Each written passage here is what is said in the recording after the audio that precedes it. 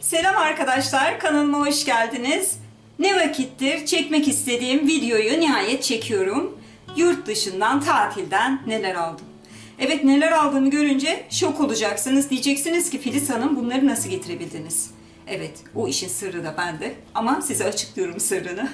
Biliyorsunuz 20'şer kilo iki kızımla benim hakkımız vardı. Ayrıca 8'er kiloda uçak bagajımız vardı. Ben sadece 20 kilo kıyafet götürdüm. Dikkatinizi çekeyim. Daha sonra 84 kilo ile geriye gelme şansı elde ettim. İlk gördüğünde annem böyle dudağı uçukluyordu. Ya ne yaptın, nasıl getirdin kızım bunları falan diye. Ama şimdi alıştılar. Çok normal karşılıyorlar. Filiz mi diyorlar. O sığdırır. Dolayısıyla. Şimdi kendime kahve yaptım. Çok güzel olmuş. Yavaş yavaş size neler aldığımı göstereyim. Şöyle şuradan başlıyorum. Fransa'dan çok fazla alışveriş yapmadım. Onu belirteyim. Fakat onlara sıra geldiği zaman Fransa'dan aldığımı belirtirim. Diğerleri birçoğu Almanya'dan, İsviçre'den de çok az alışveriş yaptım. Evet, şöyle Fransa ile başlıyorum. İskambil kağıtları aldım. Evde zaman zaman biz kızlarla pis yedili falan oynuyoruz. Çok hoşuma gitti. Paco Rabanne'nin. Şöyle One Million. Evet. Göstereyim size bunu. Çok güzel kağıtları. Tam böyle benlik. Altın altın. Şöyle iskambil kağıtları. Çok hoşuma gitti. Bakar mısınız güzelliğine? Çok sık oynamıyoruz ama zaman zaman işte hoşuma gittiği için aldım aslında. Neyse, bunu kapatacağım diye uğraşmayacağım. Yine Fransa'dan Christian Dior'un bir makyaj çantasını aldım. Şu şekilde. Oldukça büyük. İçerisi de çok güzel. Bu Christian Dior'un bir çantası. Şöyle içini göstereyim size. Şöyle aynası var. Burada fırça koymak için, gösteremedim. Şöyle burada fırça koymak için bölümleri var. Gösterebiliyor muyum? Şöyle bölümleri var. Seyahat için muhteşem. Şurada da yine makyaj malzemeleri, şu küçük bölümde de bir tane de kapalı böyle bölüm var. Çok hoşuma gitti. Hop, bunu getirdim. Bunu da yine kapatamıyorum. Ama şöyle biraz çeki düzen vereyim. Kız çünkü biraz sonra çok kalabalık olacak. Ups. Evet. Bunlar Almanya'dan. Böyle bir kesme panosu aldım. Minyatür. Benim kesme panolarım çok aslında. Ama 3 tane kız var. Çeyizlerine kaldırırım dedim. Hoşuma gitti çünkü. Deseni hoşuma gitti. Yapısı hoşuma gitti. Böyle bir şey getirdim. Evet. Bir de şunları aldım. Bunlar 1 euroydu. O yüzden kaçırmak istemedim. Ambalajını hiç açmadım. O yüzden size şöyle fotoğrafını göstereyim. 6 tane tuzluk seramikten. Şöyle yakına getirerek göstereyim. Bunu da kızların çeyizini aldım. Oraları da düşünüyorum. Evet, şöyle alalım. Şöyle bir vücut losyonu aldım. Vanilya kokulu. Muhteşem bir kokusu var bunu. Çok seviyorum. Her sene gittiğimde bundan illaki bir tane ya da 2 tane alıyorum. Çok hoşuma gittiği için. Buna bayılacaksınız. Çünkü ben görünce dedim ki, bunu almalıyım. Bunu balkonum için aldım. Solar lamba. Gece buradan ışık veriyor. Gündüz topladığı enerjiyi gece ışık olarak veriyor. Şöyle hoş geldiniz yazısıyla. Çok da tatlı bir yapısı var. Bunu Almanya'dan NKD'den aldım. Zahra'cığım biraz sessiz olabilirsek. Evet. Mutfak saati yumurta şeklinde. Mutfak saatsiz yapamayanlardan, her seferinde belirtiyorum bunu. Kendim yapamadığım için yeni evlenenlere hediye götüreceğim. Ne götüreyim? Mutfak saati alıyorum. Bunlar gerçekten çok güzel. Şöyle yumurta şeklinde. Bunu ben kullanmayacağım. Bunu da kızımın çeyizine kaldıracağım. Burada bir ay likör var. Yani yumurta likörü. Şöyle yakından da göstereyim size. Şimdi bu tekrar ötecek yalnız. Korkutmasa bari. Bu yumurta likörünü ben bazı özel pasta tariflerimde kullanıyorum. İhtiyacım olduğu için pastalarda kullanmak üzere aldığım bir likör. Bayağı ağır. Titiz'i videomu izlemişsinizdir. İzlemediyseniz izleyebilirsiniz. Oradan Zara'ya böyle çanta aldık. Puma'nın sırt çantasını aldık. Okulda da kullanabilir diye düşündüm. Fakat okulda kullanmak için ilk etapta farklı bir çanta düşündüm nihayetinde. Şimdilik bu böyle bekleyecek. İşte kullanmak istediği zaman kullanacak. Zara'ya Bübchen'in bu şampuanlarından aldım. Bunlar çok güzel. Ayrıca ben de bu şampuanla büyümüşüm. Onu söyleyeyim, belirteyim. Annem hep ya bundan ya da penaten alıyormuş. Dolayısıyla ben de çocuklarım, kendim kullandığım için çocuklarım da kullanmasını istediğim için her diğer kızlarımda da zaman zaman Almanya'dan sipariş verip bunlardan getirtiyordum. Çünkü o dönemlerde bunlardan Türkiye'de yoktu. Şu anda var ama dövizin artmasıyla bunların fiyatları uçmuş. Bir tane de böyle minyatürünü aldım. Biraz daha küçük. 220 mililitrelik bir ambalajı var bunun. Evet. Oğlak burcu olduğum için şöyle bir Steinbock. Oğlak burcunun özellikleri yazıyor. NKD'de indirim vardı. Bunu oradan aldım. Aslında diğer çocuklarıma da almak istemiştim. Onları alamadım çünkü onların burcu ne yazık ki yoktu. Bir de büyük kızım, en büyük kızım Büşra Asra ismi. O da Boğa burcu. Ona da Boğa burcu böyle bir yastık bulabildim. Ama diğerlerine terazi ve balığa bulamadım. Ne yazık ki. Balık benim. Evet, balık Zara. Duygusal bir balık. Burada yok mu diyeceksiniz ama alışveriş psikolojisi Rita'da vardı yanımızda. IKEA'ya gittik Freiburg'da. Oradan böyle buzdolabı düzenleyicisi getirdim. Baktım o alıyor, ben de aldım. Buna lütfen gülmeyin. Almanların manavdan meyve aldıkları sepet bu. Rita bunu çöpe atacaktı. Dedim ki kız ver onu bana. Ben dedim ona banyoda falan kullanırım. Yani içine havlularımı koyarım. Çok dekoratif. Çok da böyle vintage duruyor. Tam benlik. Bayağı bir gülüştük hatta buna. Ne yapacaksın Filiz? Ne severmişsin eskiyi diyor.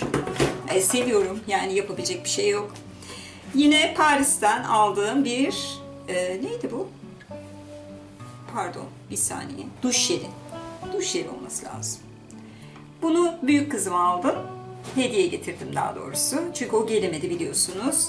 Aynı zamanda yine büyük kızıma Paris'ten bunun üzerine bir şey damlamış. Böyle bir matara getirdim. Çok sevindi, çok beğendi bunu. Bunları çok beğendi. Yine Paris'ten geçen sene almıştım. Bu sene de bu vücut losyonundan aldım. Bunun kokusu muhteşem. Geçen sene hem kızıma, büyük kızıma hem kendime almıştım. Bu sene yine anne ne olursun gidersen getir dedi. Muhteşem. Yani bu yaşıma geldim daha bunun kadar güzel kokan bir vücut losyonuna rastlamadım. Bayılıyorum. Çok güzel. Yine geçen sene almıştım. Bu sene de Paris'ten duş jeli aldım. Bunlar yalnız benim özel. Yani bana özel. Çocukların kullanması yasak. Onların var zaten duş jelleri. Almanya'da Kik mağazası var. Orada 1 euroydu bu. Bunu da buzdolabı düzenleme sepeti olarak aldım işte. Yine Paris'ten bir duş jeli getirdim. Bu da Naf Naf'ın. Naf Naf'ı açıyor. Lafı açıyor. Komik ama margarin getirdim. Çok fazla kullanmasak da acil durumlar için diğer tereyağım bittiği zaman pat diye elimin altında olması için böyle bir margarin aldım. Yine Rama. Bunlardan ben Türkiye'de çok istiyorum ya. Yani margarin olacaksa Rama olmalı. Şu şekilde olmalı. Eğer ihracatçılar, ithalatçılar beni duyuyorsa getirin yani şunlardan getirin. Bunu ben çok seviyorum. Eminim herkes sever. Yine böyle duş jellerim var. Duştasın. Eskiden bu Almancılar getirirlerdi ya. Hediye getirirlerdi. Böyle duş jelleri aldım kendime. Bunlar da benim. Zara'ya şampuan getirdim. Penate'nin. İşte benim büyüdüğüm şampuanlar. O yüzden ne bileyim özel bir yeri var bende. Yani bu koku tanıdık geliyor. Öyle diyeyim. Yine Pantene Prové'nin, bu arada ben önceden hep Dove, yani son 4 yıldır Dove kullanıyordum, Elsev kullanıyordum, Dove kullanıyordum, Elsev kullanıyordum. Bir defa 2 yıl önce falan Pantene Prové'yi denedim. Saçlarımda böyle kepeklenme yaptı. Bana yaramamıştı. Almanya'da hadi alıp bir deneyeyim dedim. Ay bunlar o kadar çok hoşuma gitti ki buraya geldim. Bir de buradan aldım. Pantene Prové'nin şampuanını aldım. İşte saç kremi var. Bunları yurt dışında kullandım ama getirdim tabii ki. Doğal olarak. Bir de şeyi izlediniz mi bilmiyorum. Neresiydi? Waldkirch'e gittik. Orada Hin und Weg kullanılmış eşya satan bir mağaza vardı. Onu izlemenizi tavsiye ederim. Oraya ben 3 defa gittim. Her ikisinde de hiçbir şey bulamadım ve en sonunda şu çay ambalajını aldım oradan. Ahşaptan. Bilmiyorum 1950'li yıllara falan ait. Yani neredeyse antika. Şöyle göstereyim size. Çok hoşuma gitti. Şey yazıyor üzerinde. Çay yazıyor. Bu tarafı da böyle. İçerisindeki çayları da hepsini Almanya'dan aldım. Bitki çaylarını ben çok seviyorum. Dolayısıyla oradan bol bol bitki çayı getiriyorum. Buradan da alıyorum. Bitki çayından geçilmiyor. İçiyor muyum? Her gece mutlaka bitki çayı içiyorum. Bilmiyorum, bana iyi geliyor. İyi hissediyorum kendimi. Şimdi şunları hemen toparlayacağım. Diğer partı getireyim. Bir yudum da kahvemden alayım. Kahve alın, kahve yapın. Kahve içtiğinde böyle karşılıklı içelim bence. Ben göstereyim. Böyle beraber de kahvemizi içmiş olalım. Devam ediyorum. Fransa'dan, Paris'ten bu minyatür makyaj çantasını aldım. Bu Estee Lauder'ın. Şöyle içini göstereyim size. Şöyle küçük bir makyaj çantası. Şey var, ben hala çantamda işte bir yola çıktığımda, bir yere gittiğimde Zara'nın suyuymuş, Zara'nın atıştırmalıymış. Böyle minik bir kompakt, böyle küçücük bir makyaj çantasına ihtiyacım vardı. Bunu görünce dayanamadım. Aldım. Şimdi göstereceklerime inanamayacaksınız. Bunu bir antikacıdan aldım. Bunları sadece bir kaşık und bir çatal. Bunları da yine sunumlarımda kullanmak istiyorum. Ben böyle farklı şeyleri çok seviyorum. Kaç yılına aitti? Söylemişlerdi. 1940'lı yıllara ait bir kaşık ve çatal. Bunu da göstermiş oldum size. Evet. Bir tane askı aldım IKEA'dan.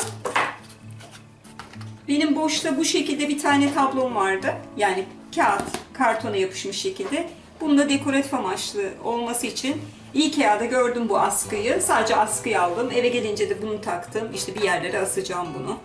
Hoşuma gitti böyle. Devam ediyorum. Bunları nereden aldığımı hemen tahmin edeceksiniz. Bunlardan 10 tane getirdim. Eyfel kuleleri, anahtarlık ve sevdiklerime hediye ettim. Yani anneme, babama, kardeşlerime.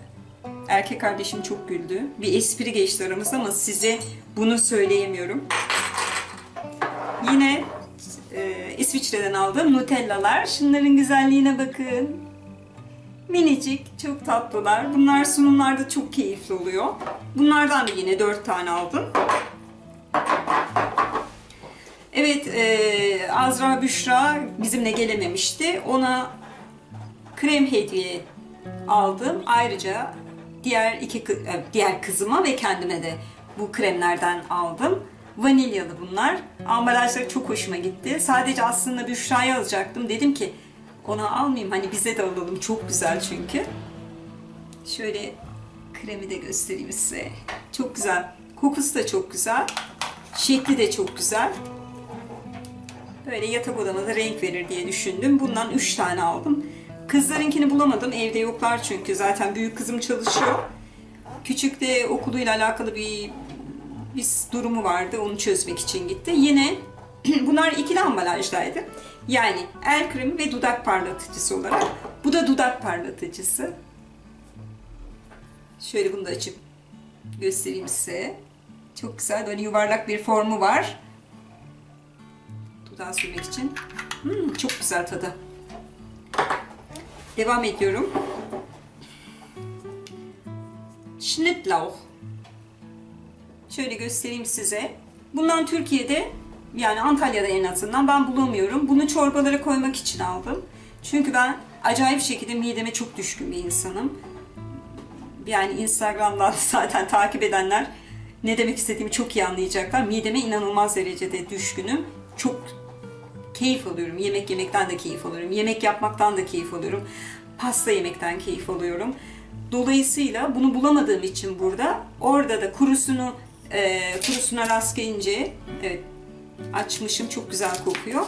Hemen bir tane alıp getirmek istedim buraya. Çorbalarımda falan kullanırım diye. Aslında bu soğan, fakat böyle o kadar ince bir soğan ki Antalya'da sanırım klima olarak uygun olmadığı için yetiştirilmiyor. Ya da hiçbir yerde, Denizli'de de rast gelmedim ya da diğer gezdiğim şehirlerde de ben buna rast gelmedim. Eğer bilen varsa yazabilir açıklama bölümüne. Hayır, soru olarak yazabilir açıklama bölümüne. Sadece ben yazabilirim. Yeni olduğum çok belli oluyor. Yine Almanya'da alışveriş merkezine girmiştik. Bu ses de ne? Ay, deprem oluyor zannettim. Resmen ev sallandı. Hissettin mi? Aman Allah korusun ya. Yani Antalya deprem bölgesi değil ama yine de Denizli'de yaşamış birisi olarak böyle bir sesle irkiliyorum. Aman Allah muhafaza, Allah korusun Yüce Rabbim bütün afetlerden. Evet, devam ediyorum. Yine şöyle sarımsak tozu aldım Almanya'dan. Bunu gayri ihtiyari aldım. Normalde zaten taze sarımsak kullanıyorum yemeklerimde. Ama şey oldu, almış oldum. Dedim ki acil bir durumum olur. Hemen böyle sarımsağa ihtiyacım olur, kullanırım falan diye düşündüm. Böyle pratik bir yöntem olması için. Muskat tozu aldım. Bunu da işte bazı kurabiyelerde falan kullanıyorum. Bazı yemeklerde kullanıyorum. Güzel oluyor. Tavsiye ederim. Bir de böyle soğuk algınlığı için banyo aldım. Şöyle bakıyorum. Evet. 2 yaşından itibaren bunu kullanabiliyorsunuz. İçerisinde bunu şimdi şey yapamadım ya. İçerisinde Asya'ya özgü yağlar var. Vücudu dinlendirme etkisi var. Ayrıca üşüttüğünüz zaman, grip olduğunuz zaman bunu küvetin içerisine birkaç kapak koyuyorsunuz. Ilık suda kür yapıyorsunuz. Aşağı yukarı yarım saat falan küvette yatıyorsunuz ve o soğuk algınlığınızı, gribinizi üzerinizden atmanıza yardımcı oluyor. Bunu her gittiğimde alıyorum. Ya da oradan gelecek olan Alman arkadaşlarıma sipariş veriyorum. Bundan ya da bunun toz halinde, granül halinde olanı var. Onlardan alıyorum. Güzel bir ürün. Umarım Rossmann'a gelir buna benzer şeyler. Belki de vardır. Ben ona hiç dikkat etmedim. Bir daha gittiğimde bakacağım. Zara'nın odasına kocaman bir geyik kafası aldım. Böyle bir geyik kafası aldım odasına dekorasyon amacıyla. Bayıldım ben buna. Bayağı bir kocaman. Benim kafamdan bile büyük. Şöyle bakın yakından. Çok tatlı bir şey. Dedim ki bunu görür görmez bunu almam lazım. Çünkü orada böyle bir şeye ihtiyacım vardı. Yani çok ihtiyaç mı? Değildi belki ama ben çok istiyordum. Orada Zara Home'dan aldığım bir şey vardı. Neydi o? Tek boynuzlu at var ya. Unicorn mu? O vardı. Ama o da beyaz olduğu için, o da beyaz olunca pek göstermiyordu kendini. Onu şimdi öndeki balkona aldım.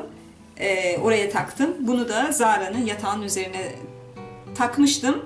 Bu videoyu çekmek için çıkardım. Düşünün artık bunların hepsini tekrar yerine yerleştireceğim. Ne kadar çok işim var. Şimdi bir saniye. Şöyle göstereceğim size bunu. Gösteremiyorum. Sepetim çıktı. İyi mi? Sepet bile dayanamadı. Şöyle alttan tutarak göstereyim. Bir sepet dolusu pasta malzemesi. Neler var içinde? Jelatinler var. Pasta yapımında kullanılacak. Dedim ya, boğazıma ben gerçekten çok düşkünüm. Allah'tan ki çok kilo almıyorum. Böyle paradis kremi var. İşte yine Doktor Özkan'ın ürünleri bunlar. Bunları burada bulamıyorum. Dolayısıyla oradan aldım. Böyle bademler aldım. Badem ne deniyordu buna? Çekilmiş badem. Bunlardan da bulmakta zorlanıyorum. En son gerçi metrodan aldım. Onlar da birer kiloluk satılıyor. 1 kiloyu ne yapacağım? Yer miyim? Evet, ben yerim. Bu ayrı bir konu. Pudingler aldım. Bir sepet dolusu puding. Vanilyalı puding genelde. Çünkü ben çikolatalıları pek sevmiyorum. Bunlarla artık güzel güzel pastalar yaparım. Size de tariflerini veririm inşallah. Şimdi bunları toparlıyorum. Bir part daha alacağım buraya. Bu video da bayağı uzun olacak. Evet, kaldığımız yerden devam ediyoruz. Bu arada az önceki inilti neymiş biliyor musunuz arkadaşlar? Yol çalışması yapıyorlar. Yolu kapatmışlar. Oradan o araç geçtikçe ev sallanıyor. Yani yok böyle bir şey. Yüreğim tekrar ağzıma geldi. İşte şunları devir daimi yapayım derken gerçekten çok korktum yani, Allah korusun. Gidip balkona ona bakıp geldim. Allah'a şükür bir sorun yok. İşte yol çalışması nedeniyle ev sarsıldı. Evet. Hangi videodaydı o? Bir partiye davetliydik biz. İHA falan gitmiştik. Rachel ve Philip bizi partiye davet etmişti. Bizim gelmemizin şerefine bir barbekü partisi yapmıştık. Orada görmüşsünüzdür. Bir tane de kamera aldım. Şu anda kamerayı görüntüleyemiyorum. Çünkü onu zaten görmüştünüz diye düşündüm. Sony'nin bir kamerasını almıştım. Aynı zamanda bir tane de tripod aldım. Tripod deniyordu umarım. Böyle bir tripod getirdim. Bu da bayağı bir yer işgal etti. Şöyle göstereyim yakından. Arkadaşlar bundan eğer YouTuber'lar böyle bir şeye ihtiyaçları varsa çok güzelmiş tripod. Bayağı yükselebiliyor. Yani gerçekten çok güzelmiş. Onu belirtmek istiyorum. Yine böyle sandıklar aldım 2 tane. Bunları şey diye düşündüm. Kendime işte kozmetik ürünlerimi koyarım ya da kızlara veririm falan diye düşünmüştüm. Daha sonra da dedim ki bunları kızların çeyizine koyayım. Hem büyüğün çeyizine hem küçüğün çeyizine. İşte çeyizleri falan da düşünürüm ben böyle. Yetiştiremem korkusu var. Yalnız olunca böyle. Bir de şey demesinler değil mi? Anası uyumuş, kızı da büyümüş. Demesinler. Annesi çeyiz almış, çeyizi tam desinler falan.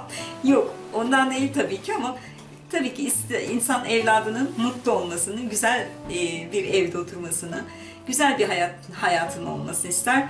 Hepimiz öyleyiz. Bütün anneler öyle yani sonuçta, değil mi? Böyle 2 tane sandık getirdim. Bunları el bagajımda getirdim. Kırılmaması için. Plastik aslında ama şuraları da kenarları, çerçeveleri metalden. Hoşuma gitti bunlar. İşte bir tanesini Azra Büşra'nın, bir tanesi de Ceren'in çeyizine kaldırırım diye düşündüm. Şimdilik koydum. İşte video çekeyim ondan sonra kaldırayım diye düşündüm. Yine böyle bir trompet aldık. Bunu da NKD'den aldık. Şu altı ayrılıyor. Böyle çan olarak kullanabiliyorsunuz. Bu da böyle bir trompet. Aksesuar ya da işte Zara oynasın diye düşündüm ama çok gürültü yaptığı için kaldırdım. Sadece bu kadar eşyadan inanın bir tane kırılan yok. Sadece bu herhangi bir şeyi buna bastırmış. Bakın görebiliyor musunuz? Özellikle ışığa doğru tutuyorum. Sadece bu zedelenmiş. Maşallah. Hepsi sağ salim geldi yani. Biz de tabii ki öyle. Evet arkadaşlar. Bir videonun daha sonuna geldik. Keyifli oldu bence. Ben beğendim. Gerçi daha izlemedim ama. Çok konuştum. Rahatladım öyle söyleyeyim. Bir videonun daha sonuna geldik. Kanalıma abone olursanız tabii ki çok mutlu olurum. Ve ayrıca şunu da belirtmek istiyorum. Video çok uzun olduğu için bu videoyu ben yine 2 part halinde atacağım. 2 part birbirine de onun 2 videonun linklerini de birbirlerinin altında açıklama bölümünde paylaşacağım. Oradan 1. ve 2. seriyi, partı izleyebilirsiniz. Ayrıca son olarak şunu söylemek istiyorum. Biliyorsunuz ben daha henüz YouTube'da oldukça yeniyim.